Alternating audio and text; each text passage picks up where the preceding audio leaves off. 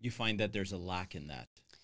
Well, there's definitely a lack in communication because now, you know, people don't want to go. I mean, I've never had a lockbox in my whole career. I'm going to be honest with you. I don't even know what it is. Okay. I'm not a lockbox. I won't say it's never. It's a little box you put a key inside and you push the button. I see them a lot, which I try to open, but I've never had a lockbox in 20 years on one of my properties. That is the honest truth. Never.